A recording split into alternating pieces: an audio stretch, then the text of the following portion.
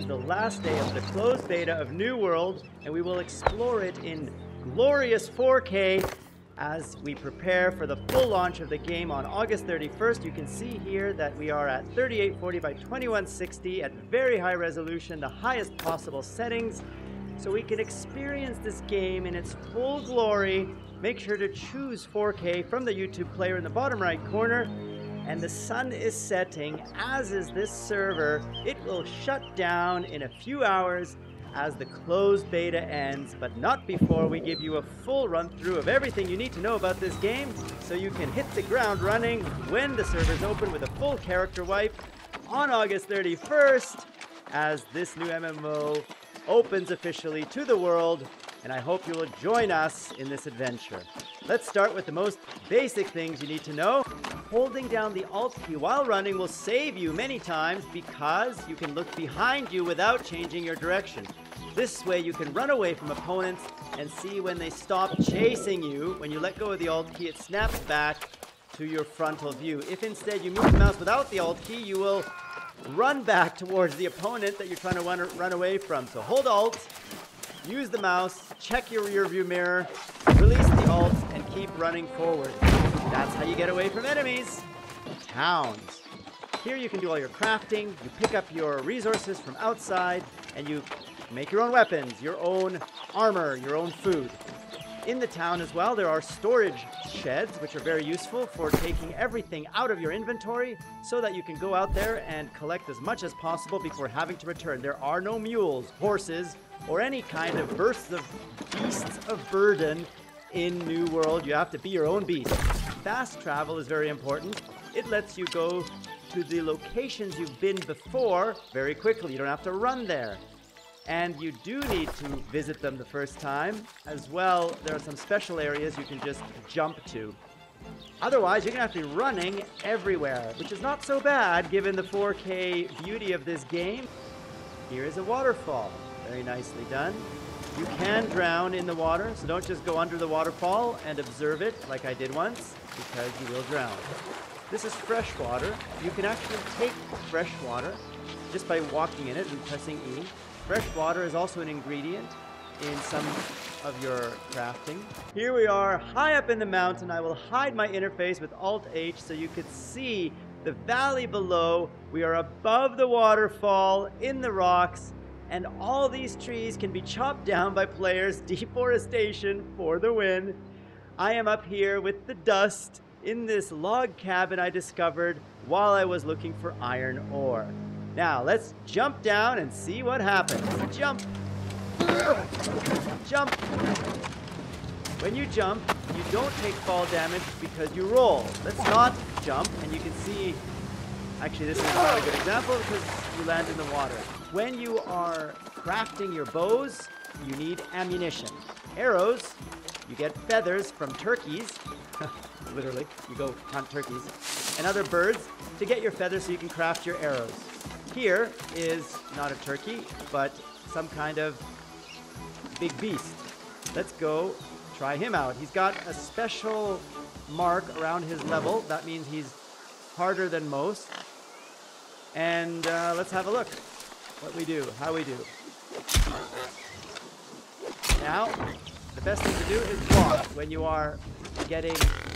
know they're about to attack, block, mitigate damage. And there you can see my damage was taken on my shield, not my body. Now he charged. What I should have done there is dodge, like this. Dodge left and right at the right time, and you can completely avoid the damage taken. Now this is only a level 4 beast, otherwise he'd be much harder. And he's gonna die very soon. Special attack, shield bash, and here he is. Eber the Grim is down. Now you can skin him by pressing E, and that gives you the pelts that you need for crafting armor and other items. So I got 2 pork and 10 rawhide, plus skill in tracking and skinning. We can see the corrupted grove up ahead. This time I'm going to place a camp nearby, so if I die I don't have to run all the way back from town. Just press the Y key find an even terrain area, and then you just need to apply some greenwood and flint, which you can find anywhere if you don't have it, to create the camp. As soon as you applied all the resources, oh, I need flint. Here's some flint. Pick it up and apply it to the camp.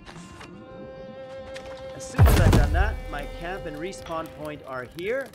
And now let's go into the corrupted zone and see if I can do a little bit better. Not be distracted by a turkey. Okay, there's the turkey and there is the corrupted soul. Let's go.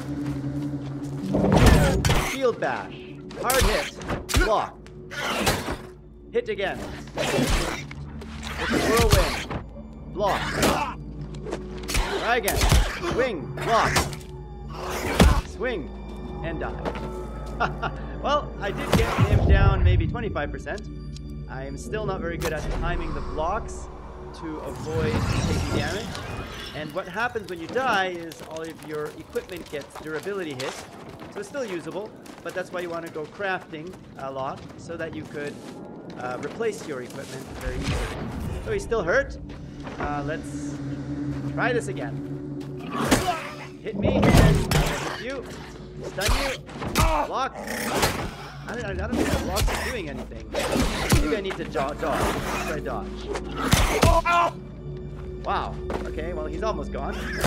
So do this one more time, and I should be able to defeat this opponent after only 2 deaths. Okay. Let's try it one last time. Where is the hurt one? This guy. Attack. Block. Hit. And... oh my! I still died. So the point of the game is not to just spam your attack, it's to actually block, defend, and attack correctly. Not what I am doing. But now I have to be able to take him out. This is my last attempt. Shield bash. Boom. Okay. What did we get? Whoa! That was a one-shot. Okay. Killed by a corruption swarmer. This is why you should be higher level. I'm only level 16 when you enter those corrupted zones. Now you can see my equipment. It's basically my jacket is gone and my pants are gone. And so is my tribal loyalty charm, but we can repair them. You have repair kits that you get from disassembling items you don't need. It's like a recycling strategy. And here I am using my repair kits and my gold to repair my armor and my weapon. Oh yes, my weapon is also damaged. So let me fix that. And my coat. Let's repair that. Now we're as good as new. Now how many repair kits do I have left? Only 5. So I can't do that too often. It's a good balance between recycling gear and taking care not to die. So let's just take out this turkey. Because he's someone I can get without dying myself. Take the turkey.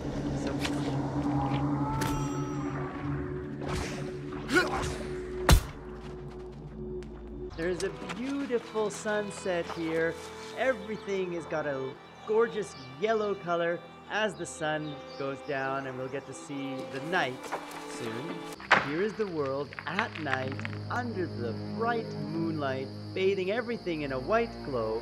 It looks quite different from daylight, but you can see well enough to adventure and get the items you're looking for. Here you can see fire, which doesn't exist during the day. The environment changes to reflect that it's night. And let's have a look at the town. Inside the town, you'll find a lot of lamps and shops are still open, but you have a very different feel as you explore the city in night.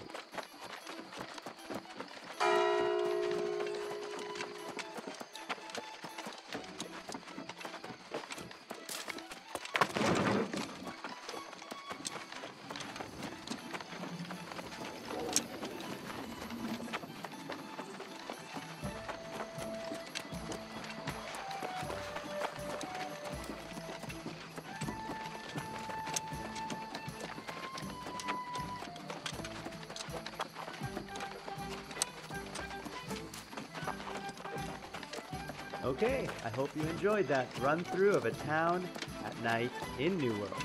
And that's it. The closed beta has ended. All the servers are shut down. The characters will be wiped, and everybody starts at level 1 with a no subscription fee New World MMO launching August 31st, 2021.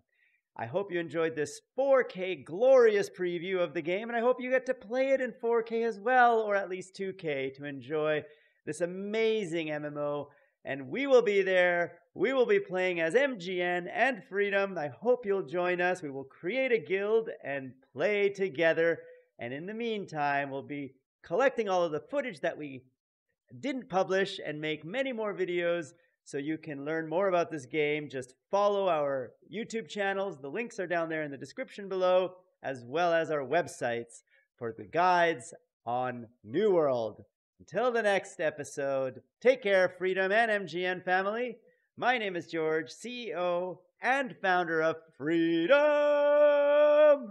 And join us in the game. Yeah. If you get your exercise. That's what I was trying to say. Exercise is important. Don't just sit in a chair and play games all day. Fingers do not count as exercise. Get out there, get some sweat. You will thank me later. If the 45-year-old CEO of Freedom can get his butt into the gym, so can you. All right, Freedom family. Till the next episode. Take care. 再见.